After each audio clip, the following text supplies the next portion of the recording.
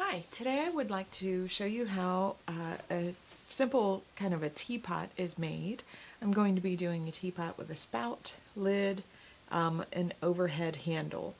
The teapot body is going to be thrown as well as the spout and the lid.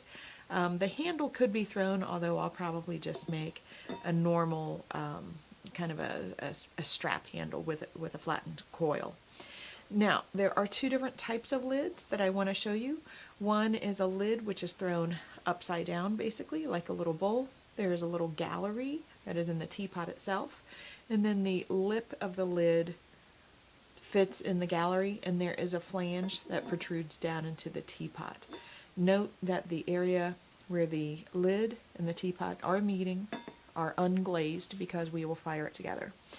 The other type of lid, as you can see here on this one is thrown upright with just a flat bottom. It has a little flange that sticks out, and this drops down in instead of sticking up and having a hollow bottom. This one is more of a solid, or it could be trimmed right here too, but this one drops down in, so it has a little bit more of a lower center of gravity. Both the spouts are going to be thrown in a similar manner.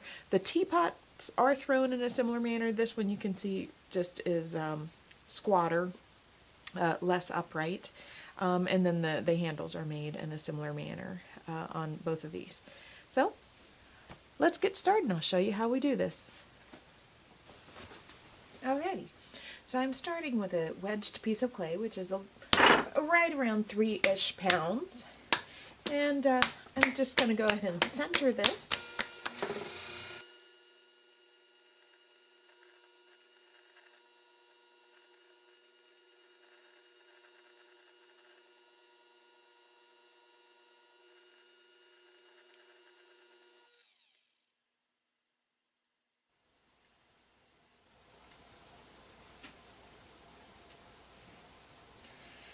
Now, I have centered and I've opened the wall, and you can see that I have put in a flat bottom with a corner down here, and now I'm going to throw it cylindrically to form a cylinder.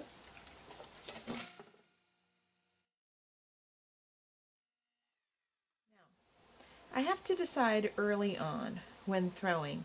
I need to make sure that I don't thin the rim out too much. If I want to establish a gallery on the pot which will hold the lid, you just don't want to thin that rim too much, because you need to have enough thickness where you can adapt that rim to form the gallery.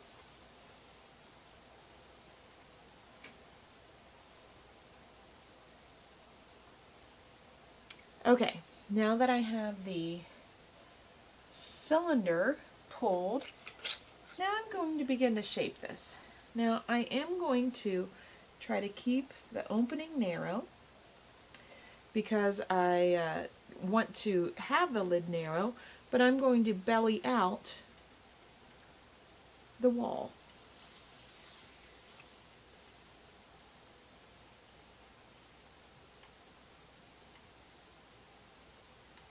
And the teapot that I'm making is probably going to be slightly smaller than the textured one that I showed you at the beginning of the video.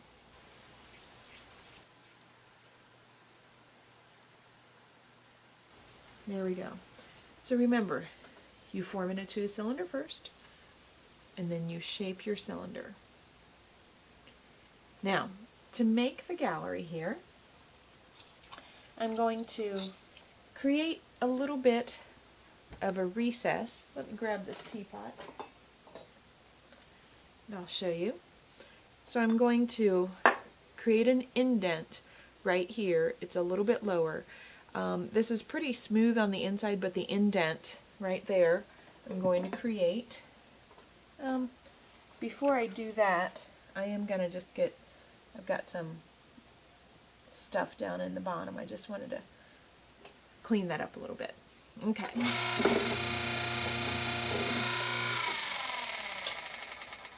Okay, now to create that gallery,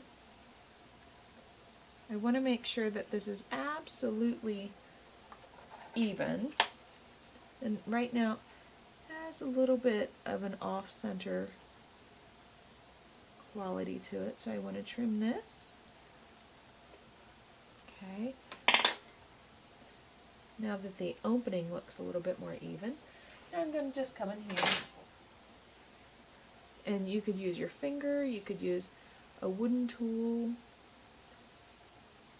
I'm just going to create the recess with the corner of a wooden tool. It doesn't need to be that low, but the lid is going to fit right down in there. Alright, so there's a gallery on my teapot. I'm going to lift this shoulder just a little bit.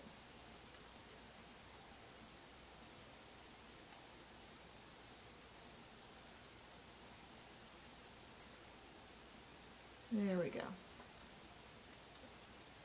And I think I'm okay with that. Okay. So now this teapot I'm going to leave on the bat, but I am going to cut it free. My clay is just soft enough. I really don't want to attempt to lift it up and try to warp it or anything. While I'm thinking about it, I wanted to show you this product that I've been using. It's called a Bat Mate. It's by the company, and honestly I don't know how you pronounce it. If it's Xiem, it's like X-I-E-M Studio Tools, and the Bat Mate is just a brilliant little tool that they've come out with. I don't know what it's made of, but it's some sort of floppy material when you get it wet, but when it's still dry, it's rather, it's really stiff. It's brilliant though, because it keeps your bat from wiggling around. Okay, so now that I've thrown the teapot body, now I'm going to throw a couple of lids and a spout or two.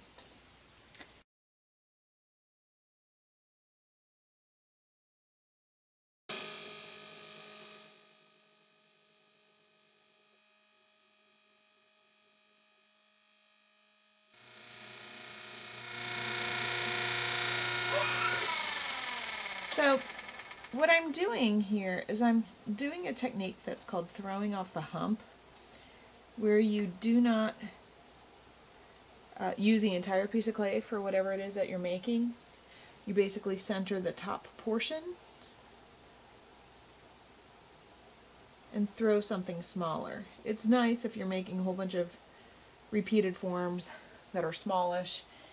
A lot of people might throw, like a Japanese potter might throw a whole bunch of tea bowls that are small off the hump. I throw my minis. If you happen to see my one video that I did where I was making miniatures, I throw the minis off the hump. So this is going to be the start of a spout. I'm probably going to do two, because usually I don't like one. So you can see that you throw it into a cylinder first and then you bring it in, but unfortunately I'm getting some compression marks. I had an air bubble in my wall down there I could feel, so that was not good.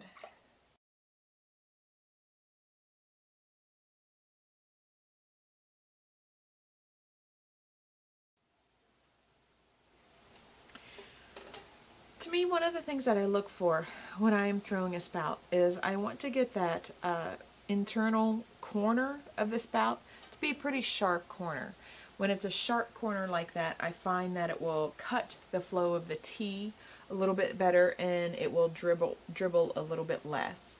I'm sure there are a lot of people who make a ton of teapots who would have some opinions on that, but that's one of the things that I concentrate on. So I'm just going to make a couple of spouts until I have one that is clearly one that I like better than the others.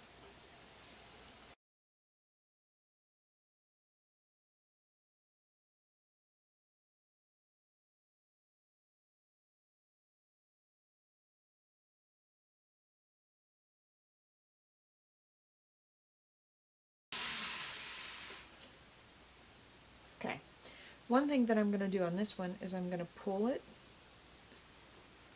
and get it a little bit off center. And bend it back.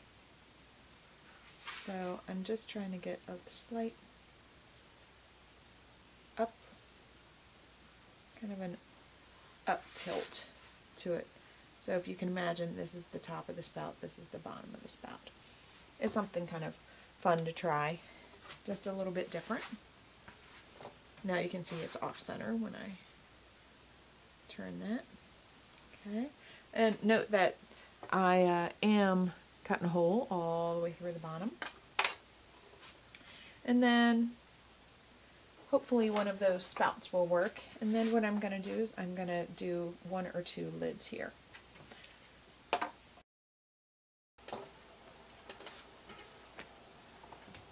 So I want to show you on the pot.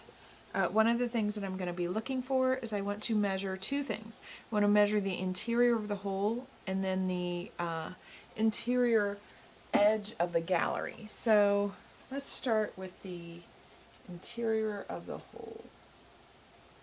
Okay, these are double-ended calipers. I like these because I can measure the hole with one end, and then this end will show me how big the flange will need to be inside of it. So as I show you right here, I'm going to measure this, okay, with the end that hooks out, and then I'm going to come in here and I'm going to throw my flange so it will stick up within the opening of the opposite end.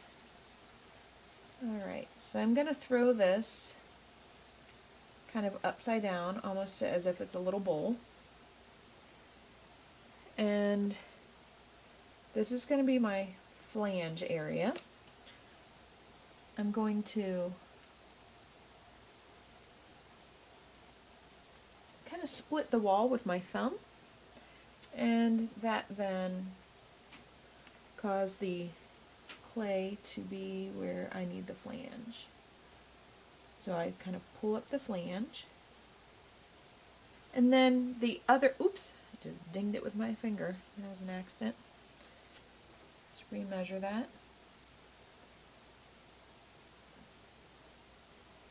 Okay, now the other measurement that I need to measure is going to be the gallery itself. I need to measure how big the flange is.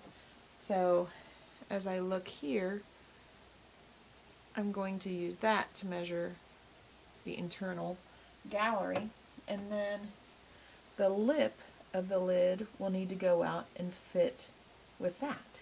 So right now it's just a little bit bigger than I need it to be. I'm going to push that in a little bit, compress that rim.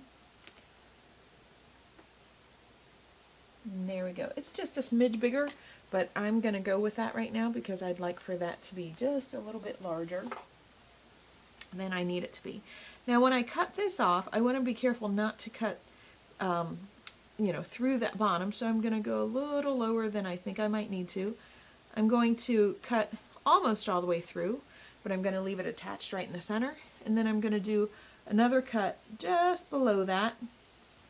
And this is just like when I make the minis. I refer to this as you're making a clay bat. So my upper cut, about 1/8 of an inch above it, that was the cut where the bottom of the lid will be, and then that little clay bat is so when I lift it up and take it off the hunk of clay, I don't mess it up terribly. Now of course you could just throw this right on the bat and not lift it off the bat. But again, I'm trying to conserve a little time and energy.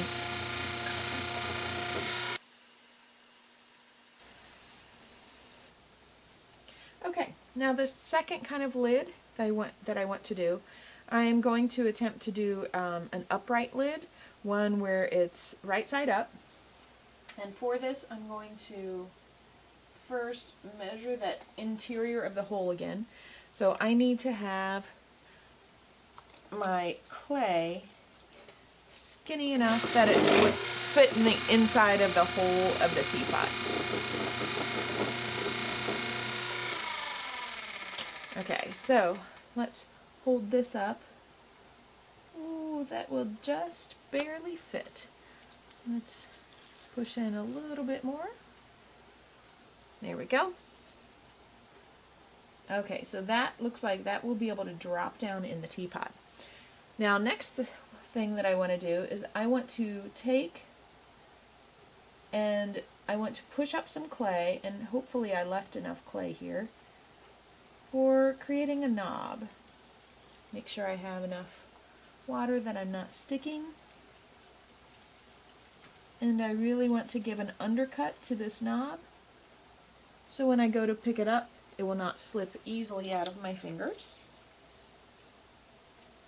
Okay, and then lastly, alright, I'm going to straighten that back up again so it still fits. It got a little skinny, it got a little fatter than I intended it to be, so it needs to be able to fit and drop down in the teapot, just barely. Okay, now the next thing that I'm going to do is I'm going to measure the gallery again, that inside diameter of the gallery, so this is the wider of the two, and then I'm just going to take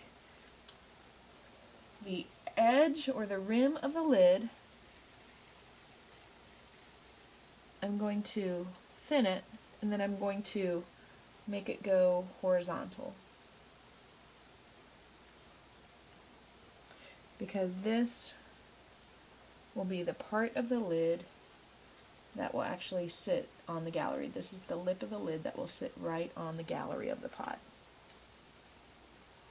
Okay, and I went just a little bit bigger than I needed to, but that's okay. I can always trim it to be exact when I'm trimming.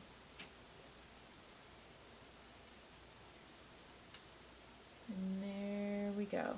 Okay, and then this one, again, this was thrown upright, so this one I'm just going to, you know what, I think I might just leave this one on the bat since it's my very last one. I'm just going to leave it here on the bat.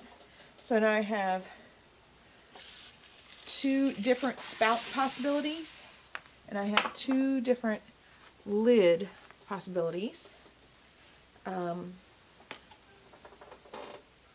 This kind of lid, and then the other kind of lid, which is the one that I threw like this. So it was upside down like a little bowl with a split rim. So I'll let these things get leather hard, and then I'll come back and I'll show you how I trim them.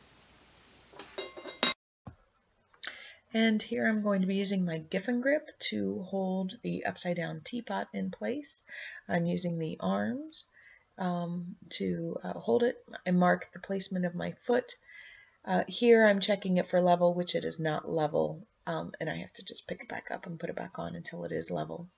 And when you begin trimming, remember, just like with anything, you go straight down from the bottom of the foot to establish it.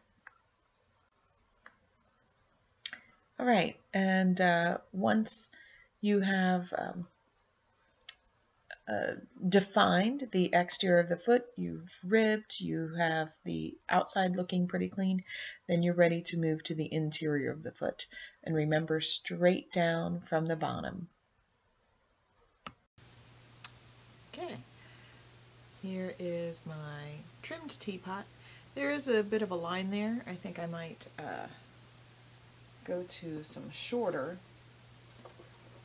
arms on my Giffen grip to help get rid of the line, or maybe I'll just reverse the sliders. I'll just do this.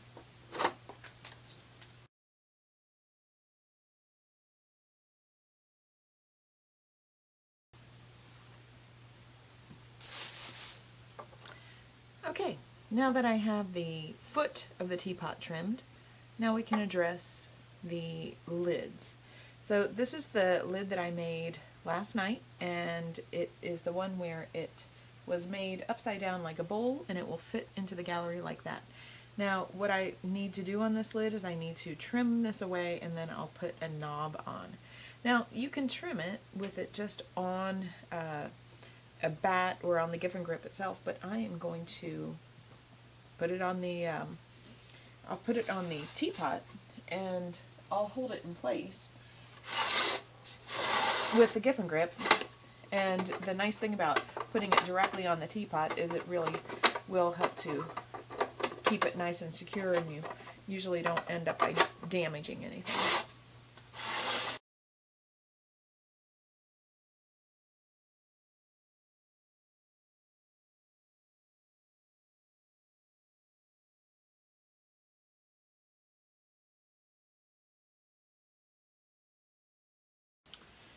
So I'm trimming a lid, and I'm going to install a knob, or I'm going to attach a knob, not install.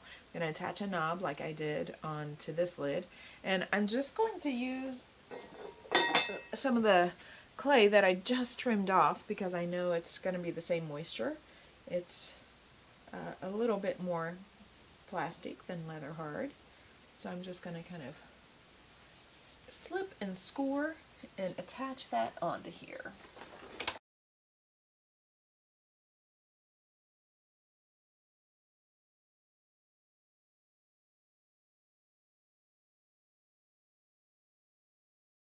Now with the ball attached, I'm going to smooth the outside of it with kind of the back of my nail. I'm using a small amount of water as I feel like I can get away with.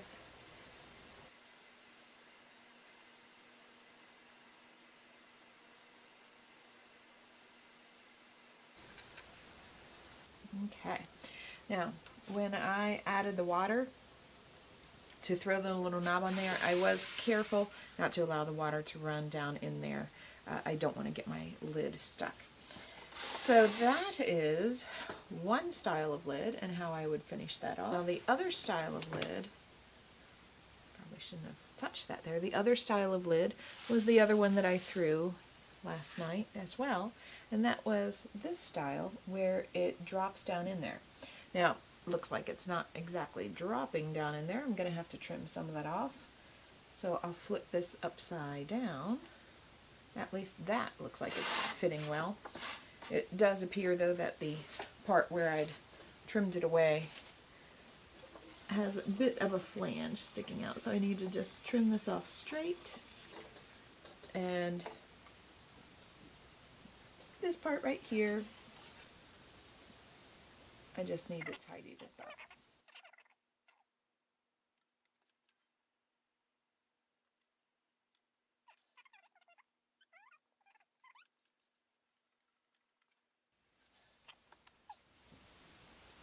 Okay, so that looks okay. This is kind of sticking up at an angle that's a little higher than I would really care for it to be, so I'm just going to kind of push the angle of the lid downward some. It's still plastic it up enough that I can do this without.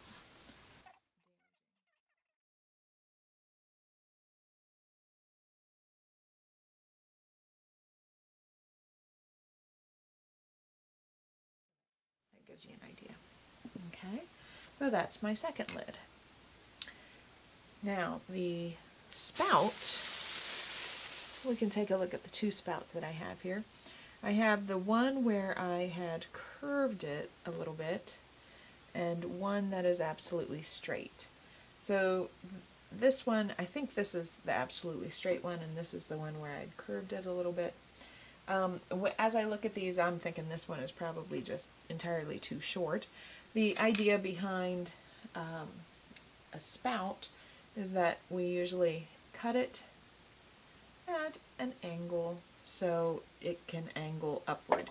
You always want to be very cautious of the angle at which you attach a spout, because if it is not angled enough, okay, if the tip of your spout is not high enough, like if the spout were down here, liquid would dribble out. So you always have to have it angled upward.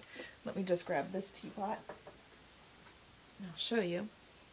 So when you can see this, the bottom of the opening determines the highest level that your liquid can be on the interior. So we always want the bottom of the opening to be sufficient to have your teapot full of tea. So I'm going to take my Giffen grip off of here, and I'm going to put a board on here so it's a little bit easier to kind of see and manage. Okay. Now I'm going to mark this spout just to see how this will look. If I mark it and I hold the teapot behind it, I can get a sense of what the real contour of the teapot is. So this teapot has more of a rounded belly, and it would need to come out a little bit more than what I initially drew. So kind of like installing, or again installing, it's kind of like attaching a handle on a cup. I hold the handle behind the profile of the cup, just like I hold the spout behind the profile of the teapot, so I can visually see, well, what's it going to look like when I hide certain portions of it. Alright, so I'm going to hold this up, okay? You can kind of get a sense of what I'm talking about here. I wouldn't want it to be down like that. Tea would dribble out. I want it to be up high enough so the highest level of tea will not just start dribbling out. So when I have the placement that I like, I'm going to mark it. Okay, and then I am going to take my knife and I'm going to try to cut this angle on the interior of the spout to match the contour of the pot itself. I don't want to have a weird angle. I want it to mesh nice and gently there. Now note that I am making a spout where it has a very large hole. Some potters like to make spouts where they have just holes in here like a strainer. If you want to do that, you just have to be very cautious of the glaze. Sometimes you have to put a little bit of wax over that. I do not make a strainer in my teapot because I, quite frankly, when I use loose tea, I just use a tea ball. But most of the time I use tea bags, which probably most tea enthusiasts would scoff at that. But honestly, I'm more of a coffee person anyway. Alright, so I marked my outside of where the spout's going to go, and then I trim away the hole on the inside. Now obviously you have to trim it, leaving plenty of a shoulder there to which you can attach the spout. Okay. So now I've got a scoring tool. I'm going to generously score both the spout and the pot because you really want this attachment to be secure. And I'm sure this goes without saying, anyone who is advanced enough to be making a teapot knows that your clay has to be really of similar or same moisture when you are attaching these, because if you have one part that is drier than the other, they will shrink and crack as they are drying. You always want things to dry together so they shrink uniformly. Now, I have 1/2 with slip on it. Both sides were scored. Okay, I hold that there, and you can kind of see what I'm doing for that. Now I'm going to just gently push that inward. I like to have my finger on the inside of the pot. I want to make sure that I'm not messing up the pot. I'm not making the pot cave in or anything like that. I'm going to come in here with some slip and seal that. Okay. And on the interior, kind of hard to get a paintbrush in there, but I'm going to just take my finger and try to blend the inside of the spout as much as I possibly can. It's nice to seal that sort of stuff on the inside so you don't have, maybe places where, you know, tea could catch and get stuck in there. I do have some loose debris in there I'll shake out. Okay, now this is one fine way that you can do a teapot spout. You can also blend it a little bit. If you want to have a little bit of a smoother transition, you certainly can. I'm just going to blend this a little bit.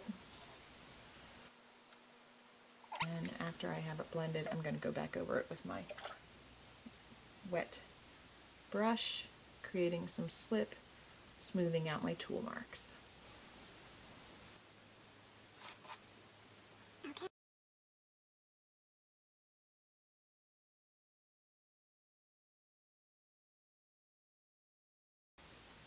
Okay, now I'm going to set it on its side to kind of give it the arch that I would like it to have. Okay, now I have the angle approximately the way that I need it. I anticipate that I'm going to be attaching the handle here and here on the teapot, and I need to allow it to get stiff. I could let it sit on this canvas covered board for an hour or so. I'm just going to kind of speed it along with my heat gun.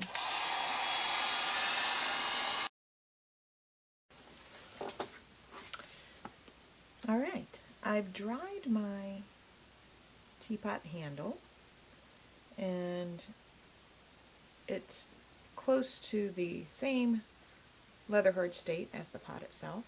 So I'm going to figure out where I want it. I'm going to have the handle in line with the spout. I'll set my lid to the side for the moment. Okay. And then I want to think about the length of the handle. I'm going to start off by trimming some ends, and we'll see how this looks. If I trim something like this, that's a real nice, long, elegant handle. If I'd rather go for something that has a little less flair and flourish, I'll just go with something a wee bit on the shorter side. Has a little bit more of a functional quality to it. You always have to account for the ease of getting your handle on and off, making sure that you're not making the handle area so small that you cannot get your your knob in there easily. Now obviously there are handles that would also go on the back side. That is another valid way to do a handle. I just wanted to show you how to do the overhead handle. I like the look of it.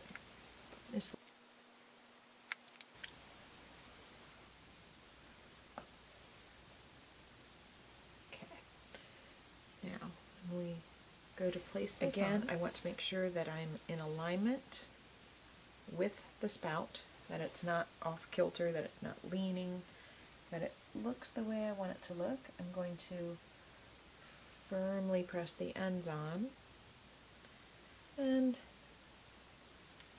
I think I might even take a little extra coil, and I could use a little coiling around it.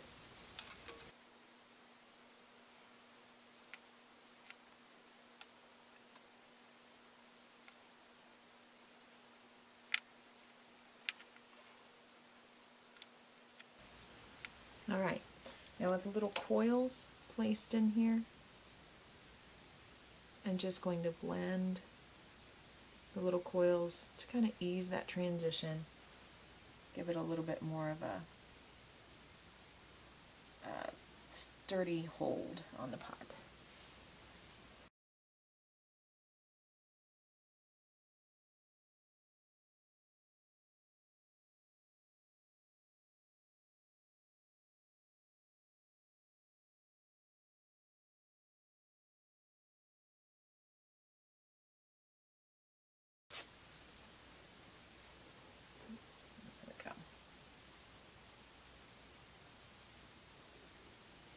So here's a little trick for getting a lid off when you have a knob that's still wet.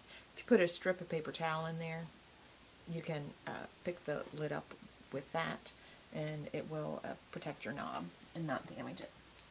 So at this point, if my handle were really saggy and I were worried that it wouldn't be able to withstand gravity, I could always take a dry sponge and kind of prop it up in there, but I'm actually okay with the contour that I'm getting here, and I'm going to allow it to stiffen up overnight So it all becomes the same moisture, and then I'll check on it tomorrow if I need to do any final last things. I'll sign it and everything, and then allow it to dry very, very slowly. So that is how you make a teapot.